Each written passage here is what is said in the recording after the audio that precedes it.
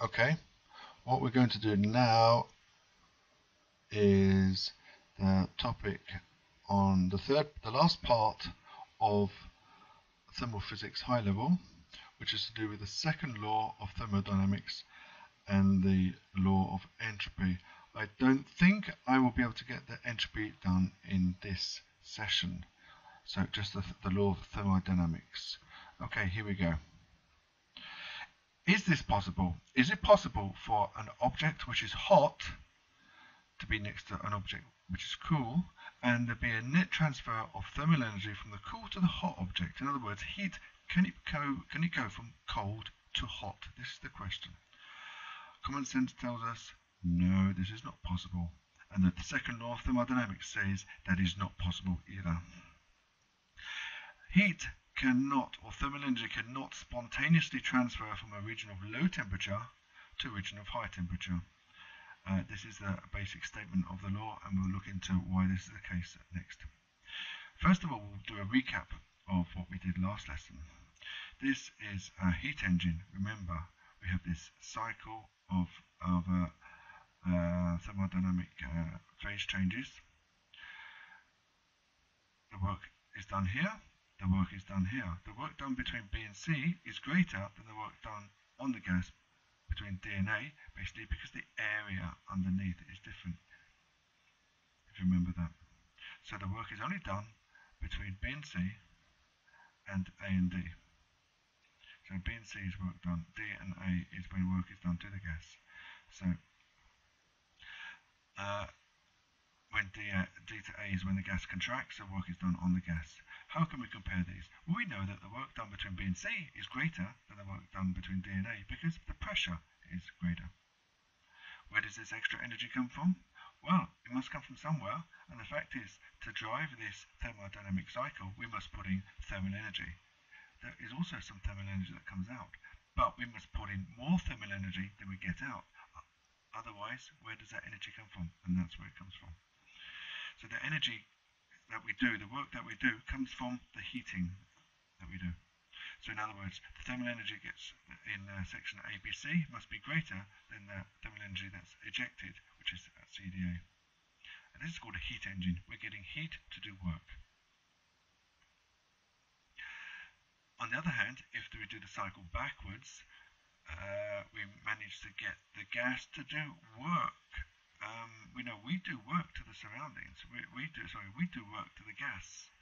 Here, the gas expands, and there's a little bit of work to the surroundings. Here, the surroundings has to do lots of work to the gas to get it to contract. So we put in more. We have to put in a net amount of work into the gas. We do work to the gas, and as a consequence of that, we get energy out more than the thermal energy we put in because we put in this extra work done. So AB expansion is this amount of work. CD contraction, the work that we do, is going to be greater. So the only way that can happen is that if we do this extra work, this work done in contracting the gas, squashing the gas at a high pressure, means that we're going to get extra thermal energy out. This is a heat pump, so it basically takes heat from one source and pumps it out to out the other side, which is basically a heat pump. We're taking heat from a cold area here and pumping it out to a hot area. This is a heat pump. So the work done transfers heat. So if we do work, we can transfer heat from cold to hot, but only if we do the work to make that happen. It's a bit like getting a ball. A ball will not roll uphill by itself. A ball will roll downhill, but if we do work, we push the ball uphill, then the ball will go uphill. But we have to do the work. It does not spontaneously happen by itself. A heat engine. This is an important aspect. We can heat the cylinder. If we heat the cylinder, it expands, it does work on the surroundings. Fantastic. We're able to get a machine which changes heat into work. So it heats up, it expands, and it does work. But can this happen forever? We'd like it to happen forever. We could keep on heating it, keep on doing work. But the cylinder is not infinitely large. It's only got a certain size. So if we want this to keep on doing, we'd have to make it go back again. How can we make the cylinder contract back again? Well, we'd like it to carry on, we'd like it to do work to the surroundings, but we have to make it go back.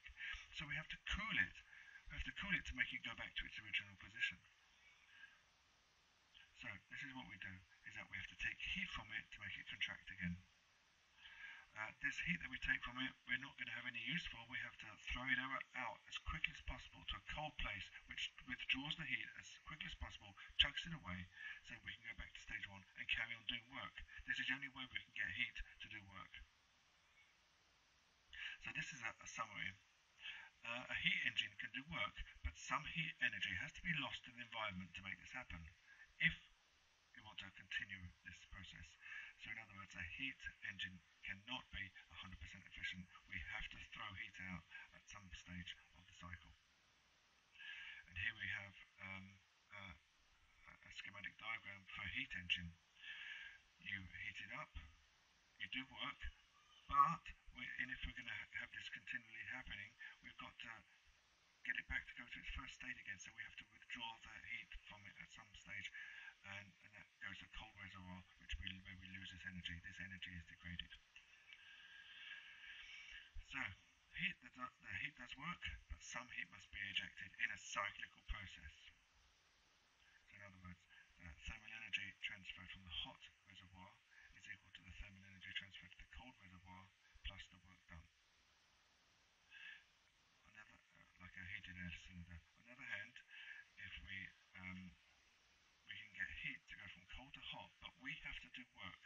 In other words, this work plus that thermal energy will add up to this energy here.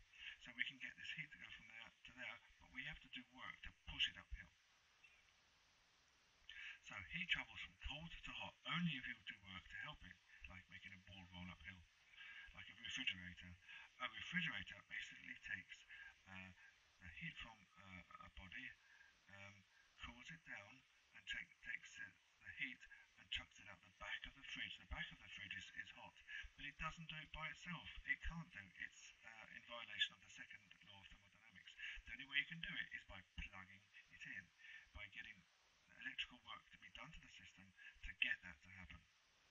So the second law of thermodynamics. It's impossible to build a cyclical heat engine that does not transfer some heat to the cold reservoir. Another one is it's impossible to make a heat pump whose only effect is to transfer heat from cold to hot. In other words, there's no perfect refrigerator. Conditions for a steam engine to work. Well, you've got a hot source of energy here, a hot reservoir energy here, that expands the piston, does the work, then we have to chuck some heat out of the system to make the piston cool down. The only way that can happen is if the inside of Thomas is hotter than the outside. So Thomas works particularly effective on a very cold day because the heat is able to draw the heat from it, make the idea of the piston contract much quicker if it's a cold day. What happens, however, when Thomas goes to hell? Well, when Thomas is in hell, you can't leave hell. The inside